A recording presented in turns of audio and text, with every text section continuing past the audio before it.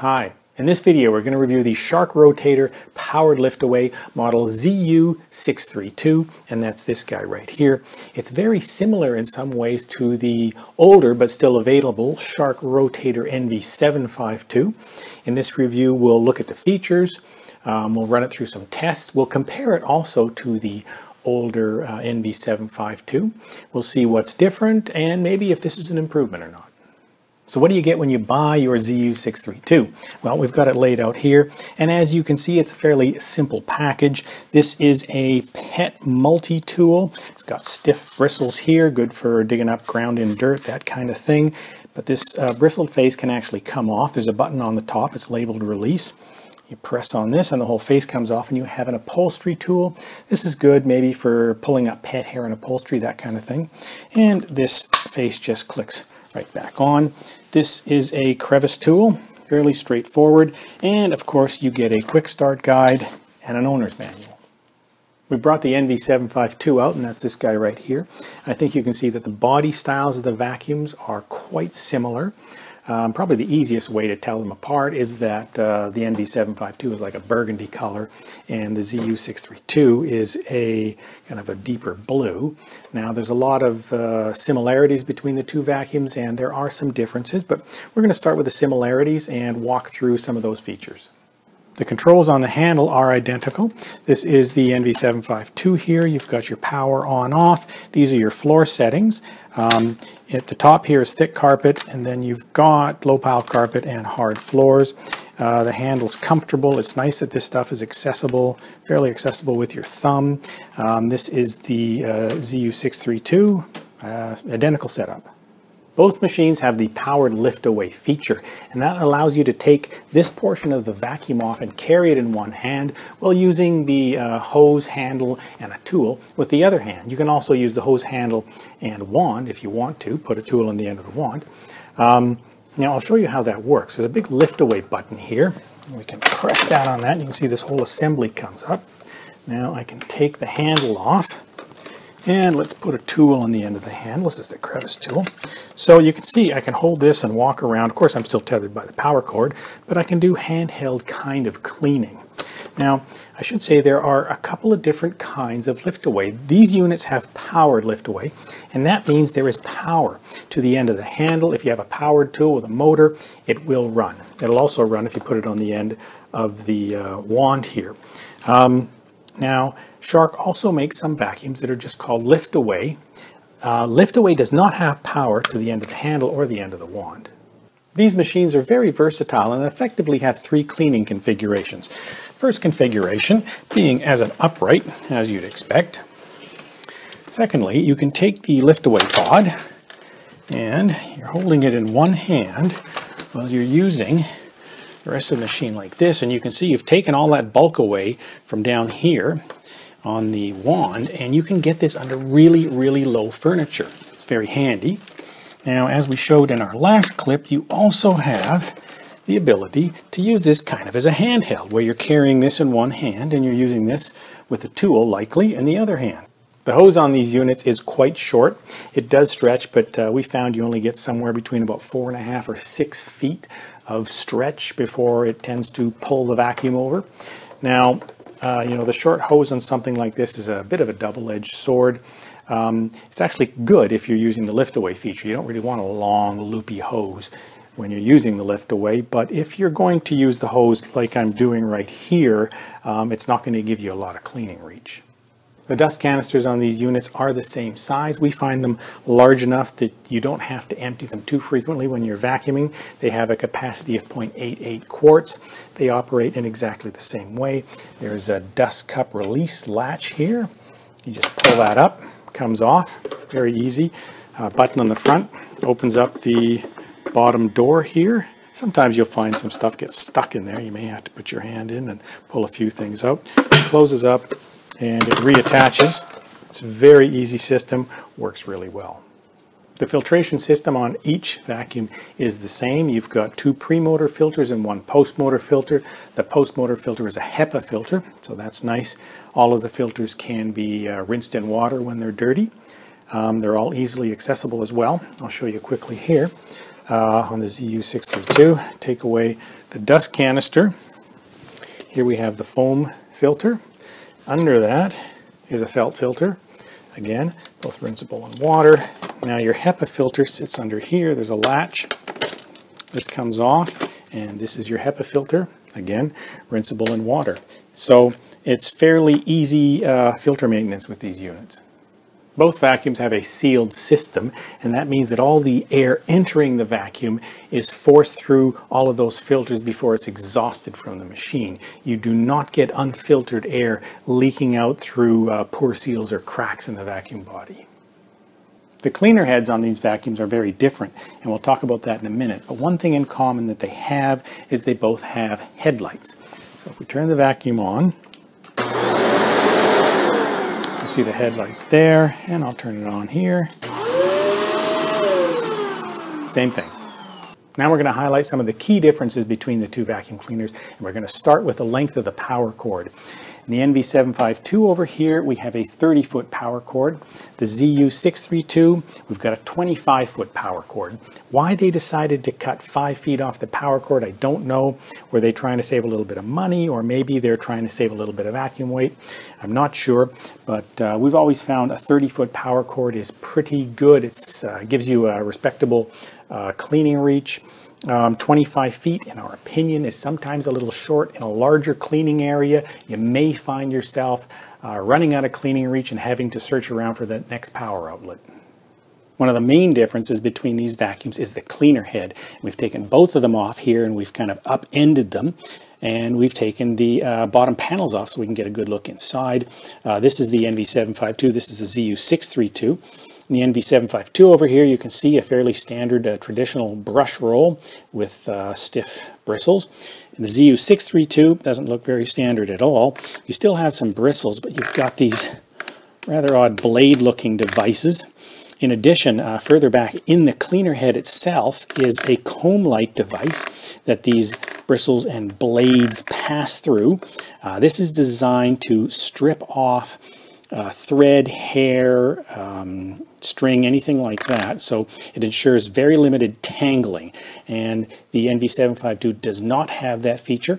Actually, a little later on in this video, we will do a test with hair, and you should be able to see the difference in how these cleaner heads work. We talked previously about the vacuum handles and how they're very similar. They have all the same controls, same basic shape. You've got power at the end here, but you know, the handles are not identical.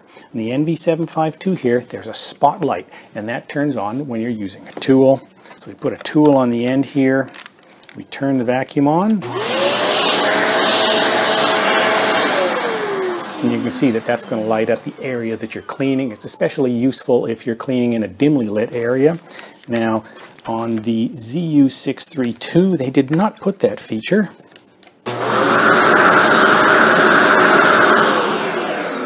So the handles, while very similar, are not identical. Over the years, we have noticed that Shark changes the tool set that comes with some of their vacuum cleaners. We got our NV752 here a number of years ago, and it came with a ton of tools. Our understanding is that currently it only comes with 3. Having said that, 3 tools is still more tools than you get with your ZU632. As we saw earlier, the ZU632 comes with these 2. Our understanding is that the NV752 comes with these 2 as well as a motorized tool like this. Now, we have also read that some people aren't getting the motorized tool, but they're getting something maybe a little more like this, which is a turbo tool. It doesn't have a motor in it. It has a brush roll, but it's spun off of vacuum suction. I'd suggest you check with the retailer carefully to determine which tool you're going to get. While the controls on the handles of these 2 machines are essentially the same, they don't necessarily result in the same behavior of the machine. Now, what I mean by that is, in hard floor mode on your ZU632 here, the brush roll continues to spin. Now, it spins slower than it does when you're on carpet, but it spins nevertheless. Over here on the NV752, when you're in hard floor mode, well, that turns the brush roll off completely. So when you're cleaning hard floor, you're relying entirely on suction with the NV752. With the ZU632, well, you're still relying some You're relying on suction, but you've also got the brush roll spinning, which helps with pickup. Now, we're actually going to show these in operation a little later in the video when we do some cleaning tests. So let's talk weight. The NV752 is listed as 16.7 pounds. The ZU632, 16.2 pounds. So this unit here is a half a pound lighter. Now, as an aside, we have seen the NV752 listed as 15.6 pounds, and that was typically in the past. I don't know why there's a difference, but you know, the power cord on that unit weighs about a pound, so perhaps in the past they weighed it without a power cord. I don't know. All I know is 16.7 and 16.2. Well, those weights include the power cords. We did a noise level test with a noise level meter between the two machines. We determined peak decibels over a 10-second period. The units were run on this low pile carpet here, and we engaged the brush roll.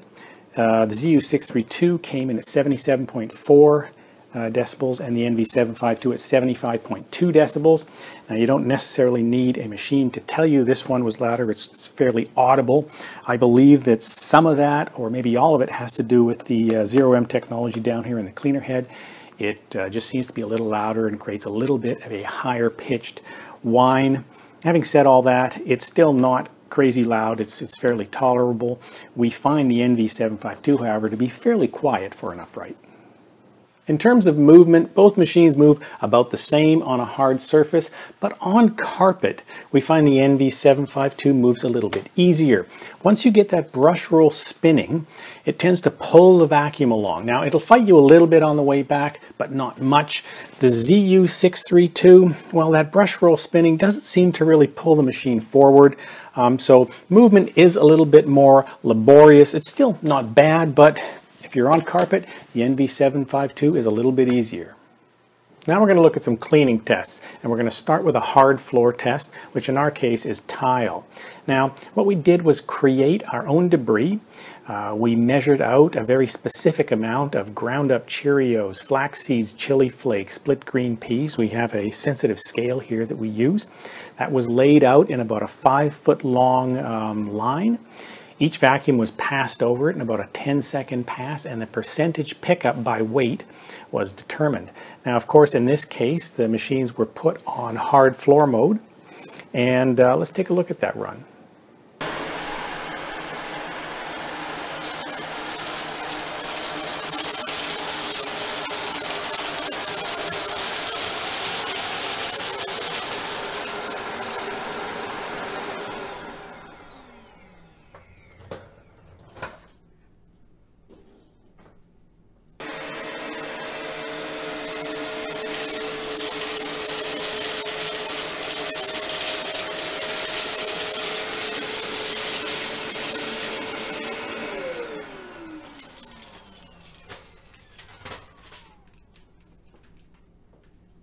So we've got the results of those tests in this table. I should mention that we run the test twice, and the figures here are averages. So you can see the ZU632 on a bare floor, 99.2% pickup, which is quite good. The NV752, 97.8%. It's not quite as good.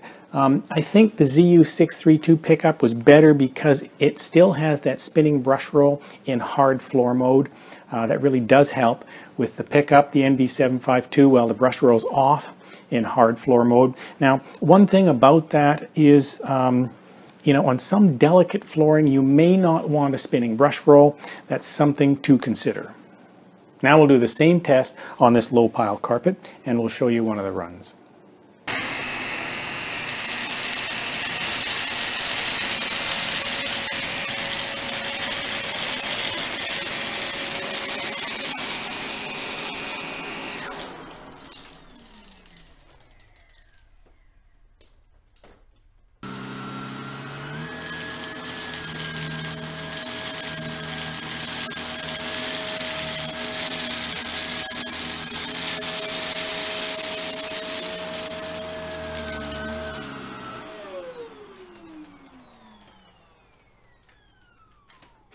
I think you could see in those last clips that the ZU632 didn't pick up quite as well on our low pile carpet here as the NV752 did. We've got the results in the table.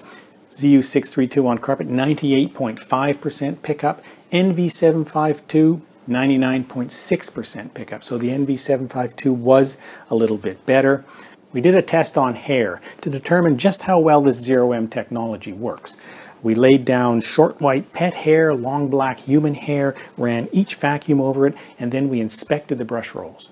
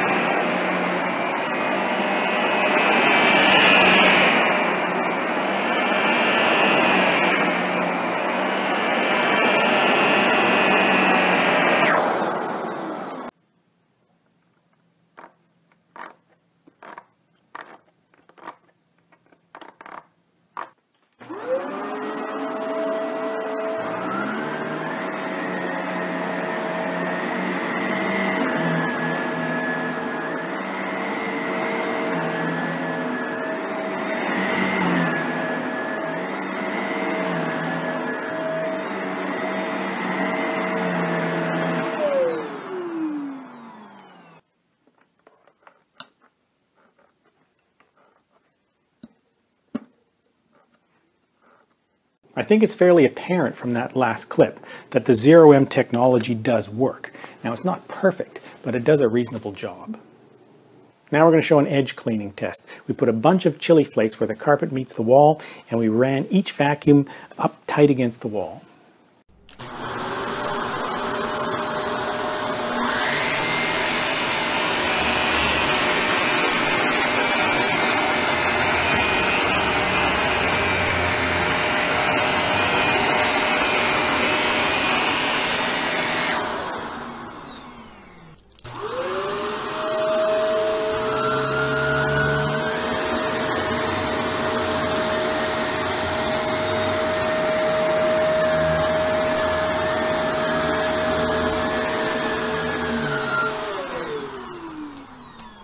We've run many vacuums through that particular edge cleaning test over the years, and in our opinion, both of these vacuums performed fairly well.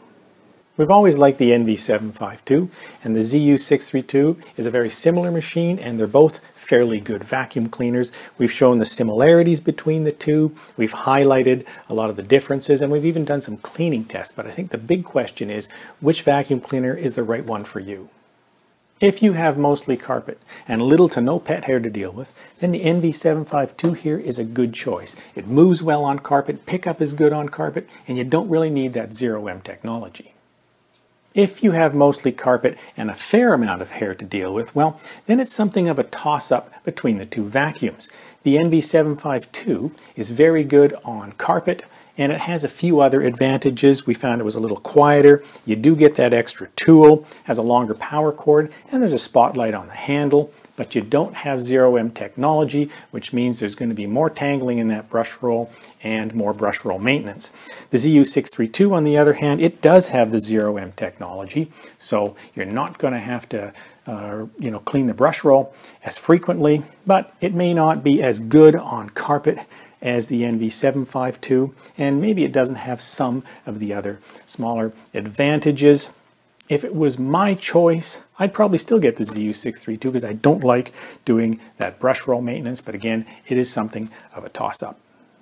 If you have mostly hard floors, we like the ZU632. In our test on our tile, it showed better pickup than the NV752, and of course you do have the 0M technology should you need it. Now, there is one caveat, and that is that the ZU632 has a spinning brush roll in hard floor mode. And if you have very delicate flooring, you might not want a spinning brush roll. In some cases, you could get scratching. Now, the NV752 does not have a spinning brush roll in hard floor mode, so if you have delicate flooring, NV752 might be the best choice. So we've seen some features of the ZU632. We've seen how well it performs in a number of our cleaning tests, and we've compared it to another popular machine, the Shark NV752. I really hope you found this review useful, and thank you very much for watching.